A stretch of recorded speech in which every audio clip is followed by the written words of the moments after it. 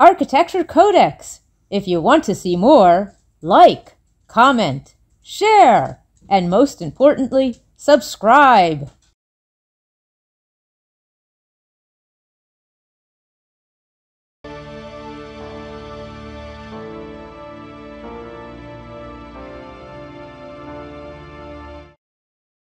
Recently, the Wall Street Journal published an article about the last person who commissioned a Frank Lloyd Wright home and is still living in it.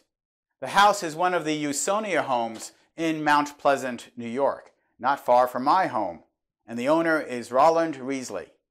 I met Roland a few years ago, and if his status is considered an honor, then there is no better person to obtain this prestige. To put this all in a timeline, the house was built in 1952. Frank Lloyd Wright died in 1959, a few months after I was born. Not that the two incidents are related. So in total, Roland has lived in the house designed for him by Frank Lloyd Wright for over 71 years. Roland has been a great advocate for Frank Lloyd Wright, trying to bring attention to what a nice person he could be and what a positive, life-changing experience it was to work with Wright on their home. He and his wife, Ronnie, met with Wright about 10 times, a few of them in the house. And while some of his written correspondence to Wright included words like anxious and crisis, he found the overall experience pleasant and uplifting. He admits that time has proven the stress to be worth it, and it dampened any unpleasantness that might have occurred. The biggest stress item was apparently the cost of the house, which exceeded their original $20,000 budget and Wright's own $30,000 estimate. But if Wright told them to stretch themselves regarding the cost, they ultimately did. And Roland says in the long run, it paid off. I found particularly interesting the method by which they told Wright what they wanted. Roland and Ronnie, a physicist and psychologist respectively, gave him a list of their personal interests, the kinds of spaces they would need in the home, and they told Wright what they liked about his other homes, the use of glass, the deep overhangs, and the overall lightness of the building. And then they left the rest up to Wright. Now that's a great client. Some of the correspondences reveal that Wright took such deep interest in this design that he had his associates draw many more iterations than usual, causing some concerning delays. Roland and Ronnie would write back comments to Wright's office, and they found Wright's team responsive. Overall, the house took about 10 months to design, which for a great piece of architecture is not bad. Dealing with Wright was overall an agreeable experience. Ronnie said, quote, "He was always warm and responsive to me. I resent it when some historians say that Wright's clients were dominated by his personality." End quote.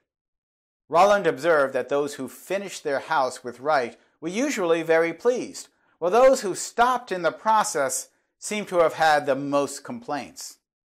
From what I have seen, while Wright did display arrogance, it might be because he was often correct in his vision.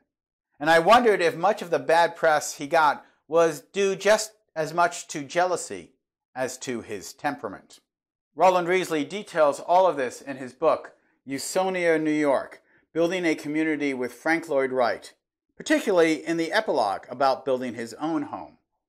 As Roland was the official secretary and historian of the Usonia community, it is a very complete and interesting read. Usonia was formed in the middle of the 20th century by an enclave of young people hoping to develop housing differently. They asked the preeminent architect of their era, Frank Lloyd Wright, to bring his genius to Westchester County, New York, just north of the city. In Mount Pleasant, near Pleasantville, New York, Wright devised the now famous circular plot plan, purposely making the spaces between the round lots vaguely public. It differed from the conventional housing development and even Wright's own broadacre city concept because the lots did not abut each other. This kept homeowners from rigidly controlling their site. Indeed, property fences, hedgerows, and the like were forbidden. This allowed the natural wooded hills to retain their original aspects. Usonia was a word used by Wright which, like a lot of Wright's branded words, had only a vague meaning. It is believed to be derived from USA and is meant to transmit a sense of the American dream, simple and beautiful home ownership. It appears the word was coined earlier by someone else as a more appropriate term for the people in our country rather than the word American. In the end, Frank designed 3 of the 47 homes in the Usonia enclave, the other 2 being the Friedman House, completed in 1950, and the Serlin House, completed in 1951. Wright also designed the addition to the Reisley House, which was completed in time for their 3rd child in 1957. Many other houses at Usonia were designed by his protégés, including David Henkin and Aaron Resnick, both of whom built their own homes at Usonia. Wright served as one of the members of the community's Architecture Review Board to oversee the work of other architects. Wright severely criticized the designs of architect Conejo D'Amoto, but they got built anyway. As an aside, Wright protégé Aaron Resnick later served on the AIA committee that was giving out college scholarships to high school seniors who were interested in majoring in architecture. I sat in the lobby of the architecture office with the other candidates, all of whom had models of their designs. They had taken drafting, art, and architecture classes. I had not. All I had was a few measly drawings I had done of a set design for my high school's production of My Fair Lady and other drawings of rockets and other miscellaneous things. So I figured I had no chance to get the scholarship. That allowed me to be completely relaxed in the conference room. And I admitted in there that I had not heard of Frank Lloyd Wright until I saw the postage stamp issued in 1966. And even then, I thought he was somehow in the field of aviation, perhaps some sort of relative to Orville or Wilbur Wright. Resnick laughed. I guess they saw something in me because I ended up getting that scholarship. A generation later, along with other AIA architects, I visited Usonia to see all 3 of Wright's designed houses. We met Roland RIZEley at his house, and he was the distinguishing feature on this tour and from all the other Wright buildings I have ever visited, because he was an original member of the Usonia Cooperative and an actual client of Frank Lloyd Wright. 2 degrees of separation. He talked about how his life was better having lived in the Usonia house. In the Wall Street Journal article, he attributes part of his longevity to the house. On that tour, we architects could not hear enough of Roland's stories about the design and building process and his interaction with the master, Frank Lloyd Wright. The RIZEley house stretches on the outer curve edge of an incline midway up a hill. When the RIZEleys were surprised it was not on top of the mound, Wright explained, quote, "That would be a house on a hill. To experience the hill, be of the hill, you must build into it," end quote.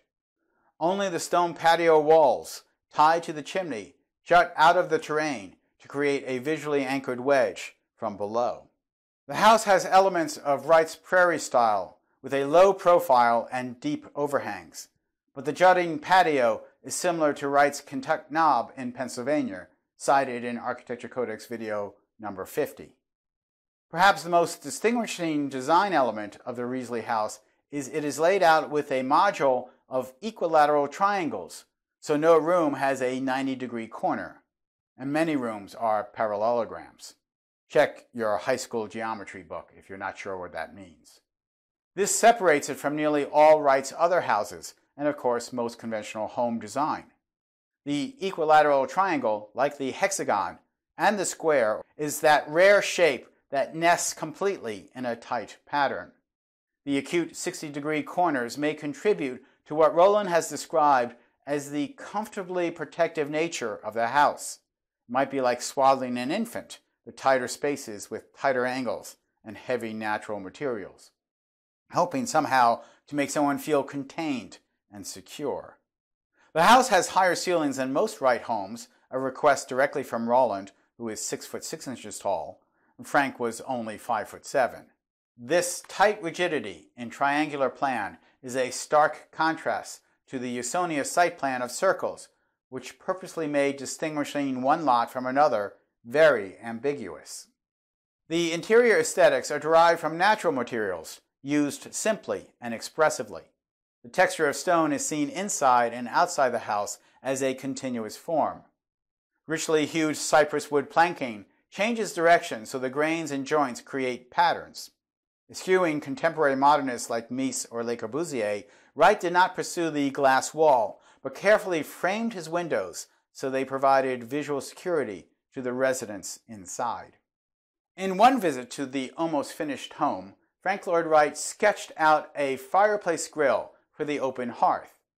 Roland admits that he was sort of nervous about meetings like this. He wasn't sure what you serve to someone like Frank Lloyd Wright. But Frank remained congenial and easygoing about such things. The house was not yet furnished, so they sat on outdoor furniture ordered by Ronnie from Gimbel's. Wright liked them so much he eventually used them elsewhere, even in Taliesin West, Architecture Codex video number 50. For more formal chairs, Wright suggested to the Reisleys that his bad back was from sitting in his own chair designs for too long. He suggested the Reisleys buy nice Scandinavian chairs for their dining room set. This reminded me of a fantasy that architect friend and college roommate, the late Professor Richard Rolle, had. He wanted to see Le Corbusier, Mies van der Rohe, and Frank Lloyd Wright sit in chairs designed by the other architects and have them discuss design. Roland concludes that the entire community, as envisioned by the original members of Usonia, together with Frank Lloyd Wright's architectural vision, created stability unparalleled in America in general. The well-designed homes contributed to stable marriages and families, and thus a stable community neighborhood. Many of the original members lived a long time in their homes, and many passed the houses on to the next generation. That is almost unheard of in America, except for perhaps some Amish communities. Much of that is lost today because families move on average every 7 years. It's hard to appreciate the history of a place and to set down roots and make those human connections that create great neighborhoods. Roland admits that he does not think something like Usonia could be done in today's world. So paraphrasing then the finale of the Lerner and Loewe musical, don't let it be forgot that once there was a spot for one brief shining moment that was known as Usonia. I'm Michael Molinelli, and this is Architecture Codex.